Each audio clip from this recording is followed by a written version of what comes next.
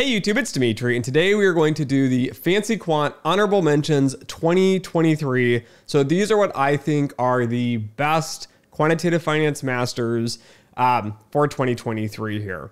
Now, the way I do this ranking is very different. It is not a ranking per se in the fact that one is better than other ones.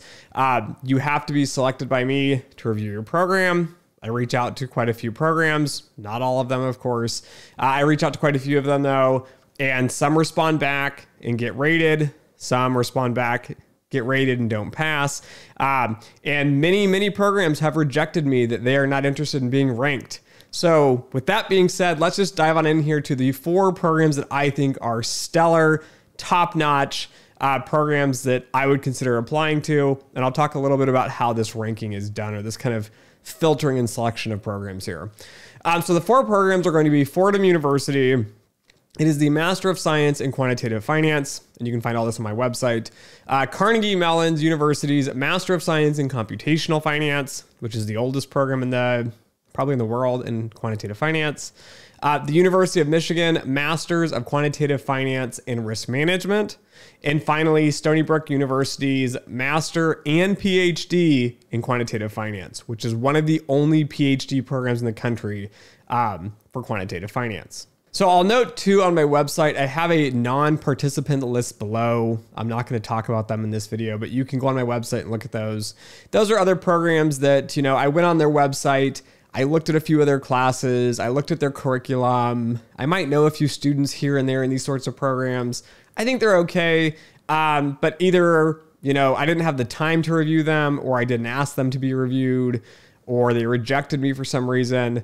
But these are the other courses I think that are pretty good, but I have no special insight on these programs.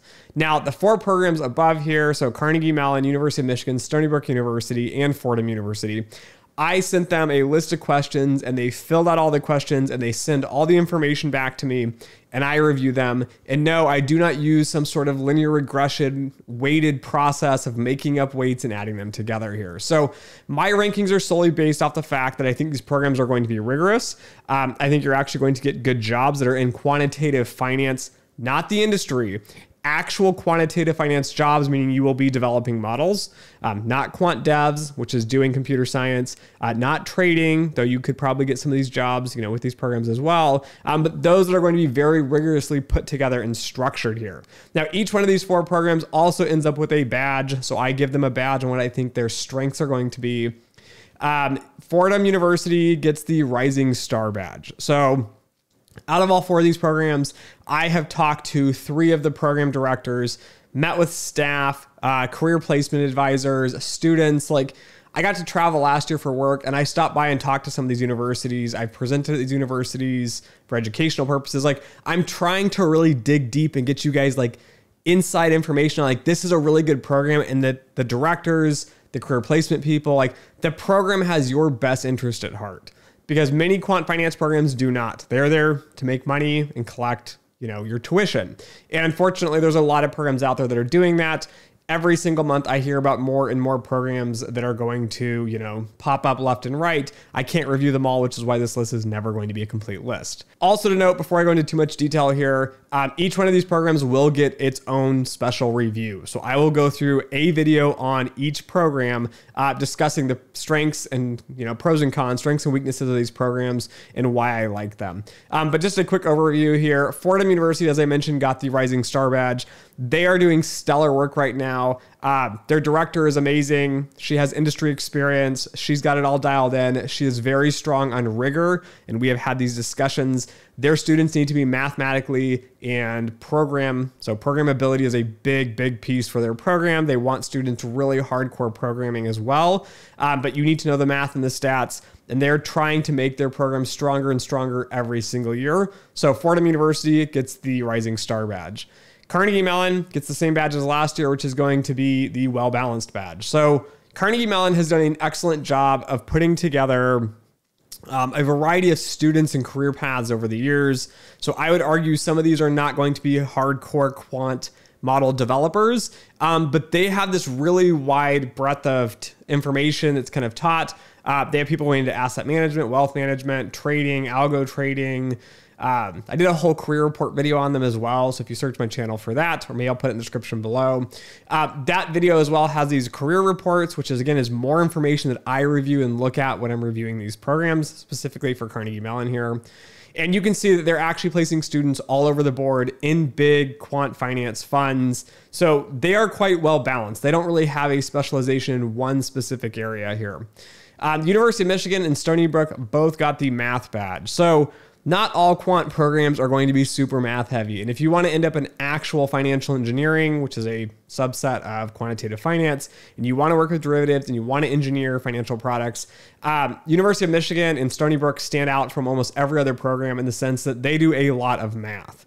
And this is not surprising as both programs are based in the math departments. I think Michigan's is actually based between math and statistics. Stony Brook's is based in the math department as well. Again, both programs brag and kind of, hold the ground that your students will be taking math classes with PhD students. So it's going to be high-end, like rigorous math. You're going to be really learning the nitty-gritty details on the math side. So both of these programs get the math badge. One way my ranking system is different, as I mentioned, is I focus a lot on rigor and where the students are going in job placement. I also review all the textbooks for these programs. So I require they send me the list of the core courses, the textbook for the core courses. And then one key note here is that out of all 4 programs, 3 out of the 4 have a course with no textbook, or a optional textbook. What this means is that you have industry practitioners teaching you hands-on material that you're not going to get from just bring that math professor over here and have them regurgitate some sort of simple process and use this book here and teach it. No. They're bringing in industry practitioners. Every program in general, so even the 4th one that didn't have it, they all have industry practitioners teaching within these programs. That makes these programs a little bit more applied and specific, which is what a strength of a good quantitative finance master should be. And this year specifically, to make the review a little bit better, I went out and I purchased even more textbooks. So these are just 4 of them. I purchased 7 new textbooks this year just to make sure that I'm looking at the textbooks. I'm getting a little bit better insight into is this really rigorous? Are you really teaching fundamental things that I understand that we need on the job that students don't have? And I think all 4 of these programs check that box. They are using good, solid textbooks that a lot of us traditionally know, like Stephen Shreve's books, but also they all kind of deviate and have their own little bit of specialty areas of, one of them's using Glasserman's book here. So it's Monte Carlo methods in financial engineering. This is used at Michigan's program, which again is very math focused. So they are using, again, good math textbooks for the math side here. Anyways, that is the 2023 honorable mentions here from Fancy Quant. I will be putting together, again, videos hopefully kind of soon. It might take me a little while. Kind of breaking down each one of these programs a little bit more so you can get an understanding of one program might fit exactly what you want to do, and another one of these programs might not fit you very well at all. So just kind of help you kind of narrow them down. But anyways, thanks for listening. Thanks for watching. And as always, until next time.